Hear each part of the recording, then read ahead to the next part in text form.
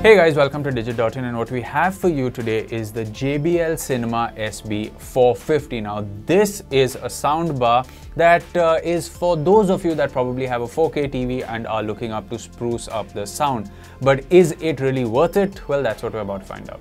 Speaking of the build, the soundbar is extremely well built. It has a grille covering the front, protecting the drivers. The front is clean, simple and black in color with the JBL logo bang in the center.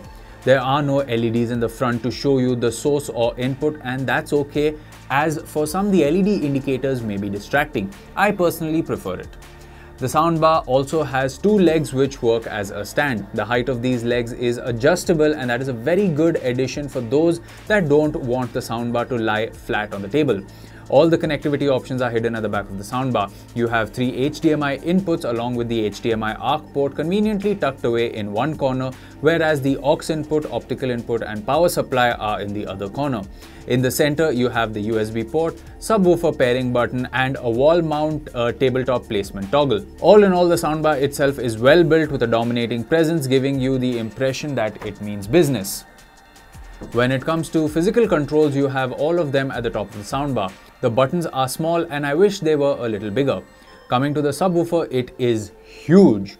One look at the sub and you know that it is going to bring the roof down. The subwoofer is wireless, which means that there is no physical connection between the soundbar and the subwoofer. It connects wirelessly when both the soundbar and the subwoofer are plugged in and powered on. There is a white light behind the subwoofer which blinks when it is finding the connection, and it is solid white when the connection is established. When the light is orange, it means that it is looking for the soundbar. The rear of the subwoofer has the power button, phase toggle and a crossover knob. Now, a great thing about this soundbar, especially for those of you that have a 4K TV, is that the HDMI inputs, the 3 inputs that are there in this soundbar, are HDMI 2.0 with support for HDCP 2.2, which means if you have a 4K HDR enabled device like an Apple TV 4K, a PlayStation 4 Pro, an Xbox One X, or any other device that has 4K HDR and you don't want to connect it to the back of your TV, or you have a fewer set of options at the back of your TV, you actually have 3 sources right at the back of the soundbar, which is brilliant. You have 3 more HDMI inputs for the compromise of 1 which connects via the ARC to the TV. So that, in this case, is brilliant. Now, coming to the remote control, it is made of plastic and doesn't have the same premium feel found on the soundbar. Considering the premium build of the soundbar, it feels cheap and plasticky. It has all the same controls found on the soundbar with the addition of mute, bass control, HDMI source select, Harman volume and feedback.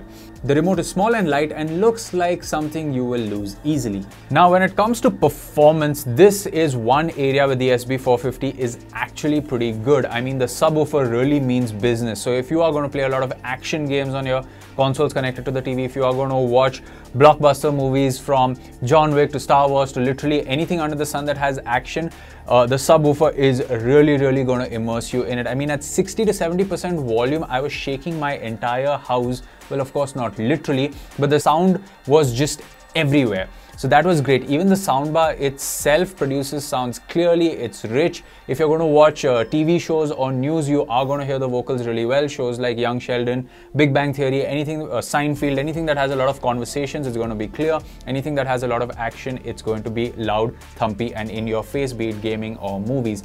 But there is one thing to consider, and this is something that happened really often.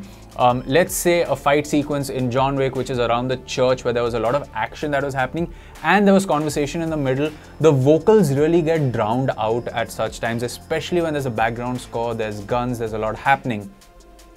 At these times, I really had to fiddle around with the remote to get the volume up to hear the dialogues and then immediately bring it back down, because the overpowering sound of all the action and things happening all around started overpowering, started getting really loud after a point in time. So the vocals during certain high octave action sequences in movies does get a little bit muddled, and if this wasn't the case, this would actually be a pretty perfect soundbar to buy. However, considering its price point, considering the features on offer, considering the 4K HDR pass-through that you're getting, if you're someone that has, let's say, the new Mi TV, the 4K one, and you want great sound and you are looking for something like this, it makes sense.